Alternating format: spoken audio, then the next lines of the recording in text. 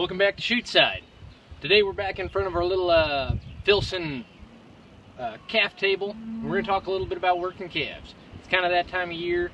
One of the most important things when you're working calves, especially if you're getting ready to do it this weekend on a Saturday or something, make sure you're prepared.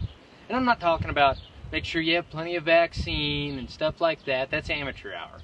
I'm talking about, you know, there's different ways to be prepared. Some people like to be prepared for different things. So, you know, one thing you could do is brush up on your cattle handling skills. You know, watch some Temple Grandin, some Bud Williams videos. Or you could, instead of doing that, you could use that time to look up some new curse words to try out this weekend. You could call your help, make sure that you're all on the same page and same schedule. Visit with them a little bit to make sure you're ready. Or you could just text them and save your voice to yell at them and your cattle.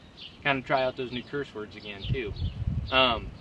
You could oil up your chute, make sure it's working nice and smooth and easy. Or you could just make sure to call your chiropractor for an extra special appointment on Monday morning. If you guys have any other tips, feel free to comment them down below. Today's episode is brought to you by mineral tubs, or protein tubs, I guess, empty ones. They make for good seats, tables, trash cans, water tubs, anything else. You can plant stuff in them. You can comment more ideas on that too if you want. But thanks for tuning in.